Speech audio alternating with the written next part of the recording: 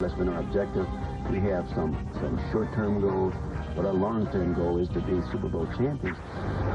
It's the Minnesota Vikings and the Jacksonville Jaguars on ESPN Sunday Night Football.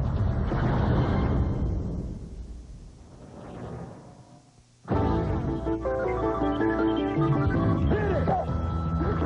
Come on and hit it! Come on and get ready! I mean, really ready! Are you ready for the football? A Sunday night showdown! Yeah, the Jaguars and the Vikings! They're gonna fight and claw and roll around!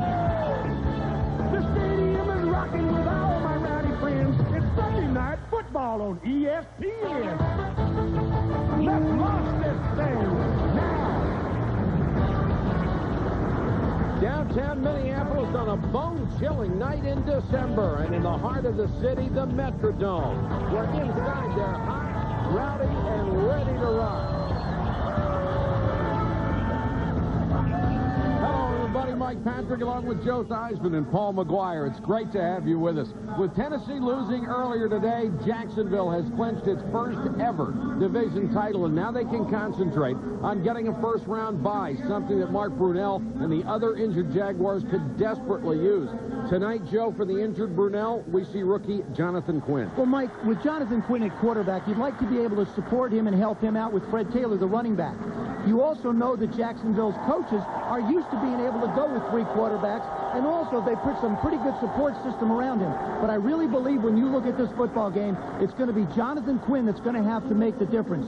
Sure, all eyes may be on 84, Randy Moss, but Jonathan Quinn has got to be the guy tonight who's got to match Randall Cunningham pass for pass if Jacksonville stands a chance. It's not going to be easy matching that Minnesota offense. They come in here tonight averaging a league-high 34 points a game and trying to nail down home field advantage throughout the playoffs.